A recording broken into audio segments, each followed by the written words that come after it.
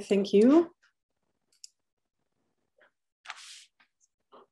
And I welcome everyone who's interested to study biochemistry and molecular biology in Bremen.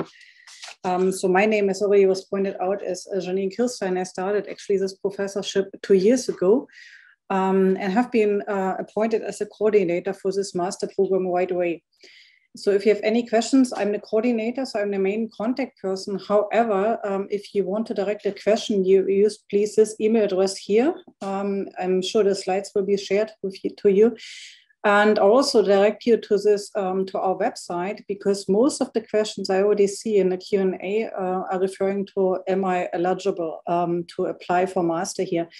And those are all answered there, but I will go through them or go through those points as well.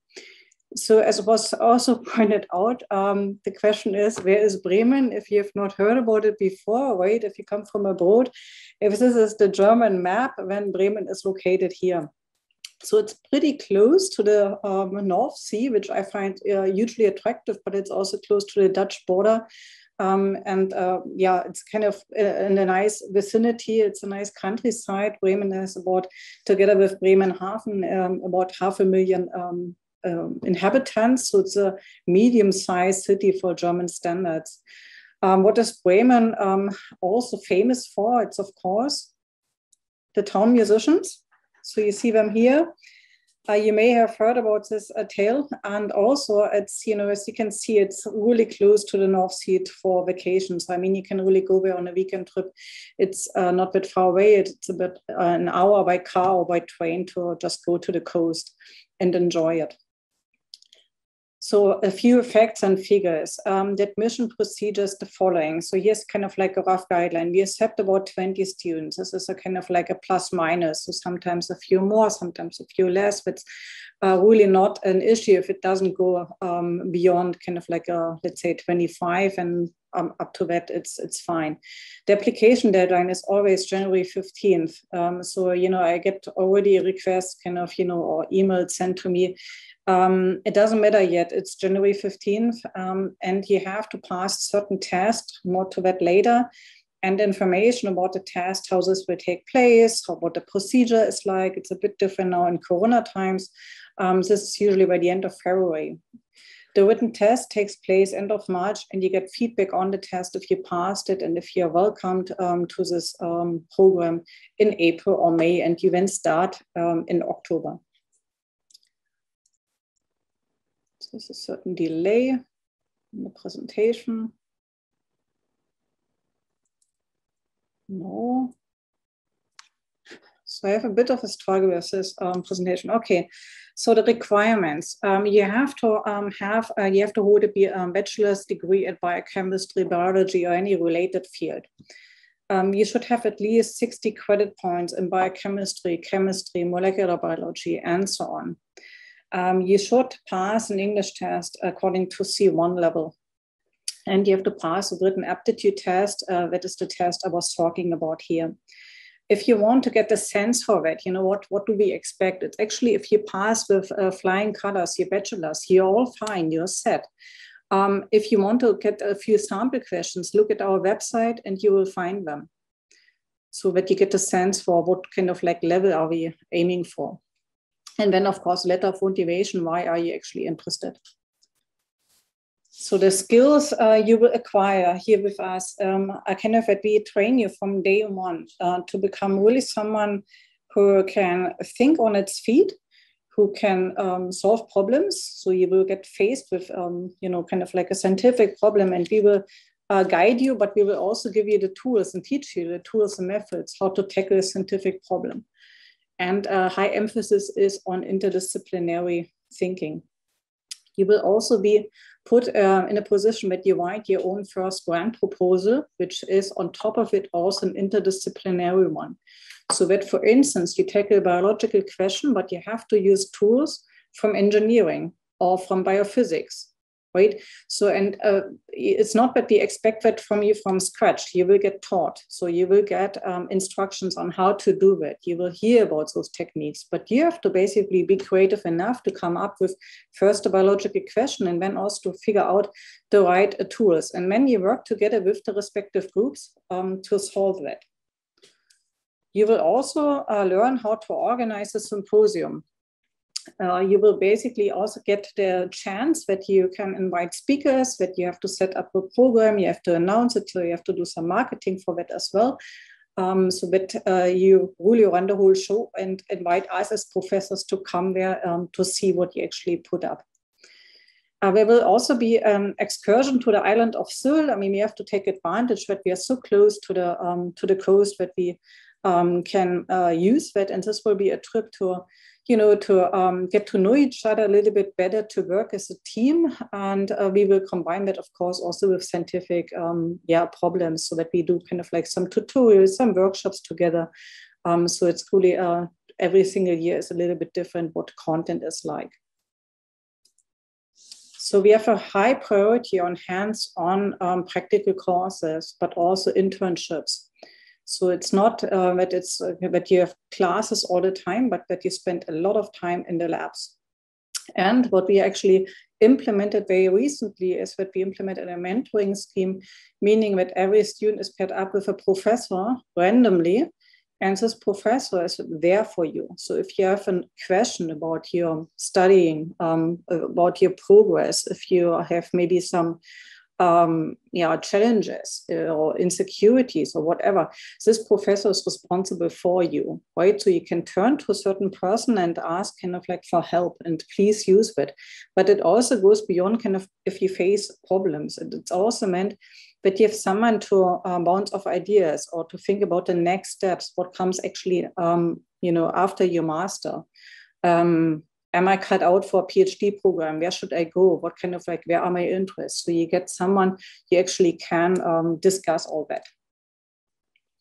Yeah, and the scientific focus of the BMB, so the Biochemistry, Molecular Biology Research Labs, is on glycobiochemistry, neurobiochemistry, neurodegeneration, diabetes, microbiology, and plant genetics and physiology, and many more.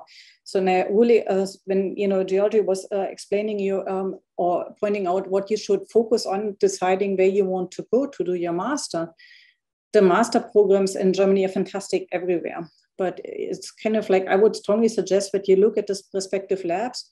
What kind of research is done? Is this something which is of interest to me? Because you will spend time in lab rotations, but also in your master thesis in the respective lab. So it truly matters if you can identify with this respective lab and can see yourself doing such science. So here as a glance, you see an overview about the study structure. Of course, this is kind of like a lot at once, but I will go through now. I will go through each of the terms. So when you see it, first term, second, and so on, it's basically the winter semester, summer semester, again the winter, and again summer. So I will go through them. In the first term, we have two modules. Module A is that you get a basic understanding in biochemistry and molecular biology through lectures, seminars, lab work, so that you learn all the basics to then specialize. And this comes in module B already. So in module B, you can already specialize and have a focus on either bioorganic chemistry, on glycobiochemistry, biophysics, or applied microbiology. So here you can already specialize and set a certain focus. Yeah? So you have enough time to figure out actually what you want. And then this is the first kind of like turning point where you can have a certain focus. In the second term, I know this is again a lot of information, but what you actually should get from this slide is that we have two main branches. The first one is on microbial systems, so it has a heavy focus on microbiology. And you can pick any of these lab courses, or what we call as a second branch, the integrative BMB. And that gives you more of a sense of the interdisciplinarity. So it's hugely diverse. So there were some questions about bioinformatics. Yes, this is possible to do here in Bremen because we have also modeling groups who do some docking analysis and some simulations of, let's say, protein structures. So they do that, and you can take part in such a course and learn all about that. And in the end, you can, it's like Lego here. So you can pick any of them. You have to cover 3, and you can pick them to your liking and take part in those modules. In addition, in this summer term, we have module C, which is project management, where you will learn how to prepare a symposium, but also how to set up, for instance, a class for bachelor students. So that you get into teaching, how to set up a class, how to provide background, what kind of tools you can implement to teach bachelor students for one class. So it's not kind of like that we take advantage of you. It's more that you actually learn what is also part of an academic career. And module F will take place, and this is a module which is spanning throughout the whole semester. Here you actually start to write your first project proposal, the one I mentioned, that is highly interdisciplinary. So you work together with PIs from different labs. You get feedback, how to write it. You will really pick it up from scratch and learn how to set it up. And in the end, you will defend that in a symposium. You will defend it to your entire class, to your peers, but also to all the professors. And that takes place in October. So it's spanning throughout the whole summer. It doesn't mean that you're busy the whole summer, but you can take your time to develop this project proposal. So now coming to the third term. So again, the winter term, we have here 2 lab rotations. So you spend time in a lab where you become a valid lab member. So you're treated as such. And for one of them, you will also be able to set up a project presentation in the form of a poster. So you may have heard at scientific conferences, you present your data very often as a poster, and this is how you will learn it here in this master course. So you will set up a poster to present the data you obtained in one of the lab projects, and you can choose which one to use for that. And finally, now we come to the 4th term. It's your master thesis, the one that is probably the most, let's say, demanding in terms of it. You spend most of the time doing that, and is also where you will really have most of the time, but also now the skills to develop your own project and to accomplish or to kind of hopefully also finish a project. And with that, that actually concludes now the layout of the master program. And I want to use the remaining time to tell you a little bit, what comes afterwards, right? What do our alumni do? So here you see a few pictures of graduates from our master courses. You can see it's diverse. They come from all over the world. We have Germans, we have many of foreigners, really from literally everywhere. And what do they do afterwards? So more than 90% stay in academia, meaning that they pursue a PhD.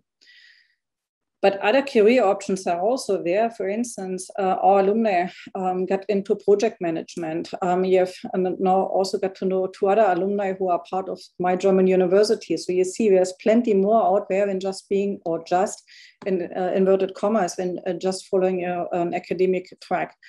Some others were part of healthcare management or research assistants. That's absolutely possible as well. So where did they go next? So 75% stayed in Germany, but those who explored a little bit more, they actually ended up again all over the world, a big chunk in Europe, so in other European countries. But then you also see how it's actually split up, and it's again quite diverse and truly global, which I appreciate a lot. Yeah, and with that, I leave you with a few impressions from our labs, from our instructors and students in the lab. And we hope to see you in Bremen. And if you have any questions, feel free to use the email address I provided in the beginning. Feel free to browse on the website, because most of the questions regarding eligibility and all that will be addressed there. I thank you very much for your attention. I'm happy to take any more specific questions.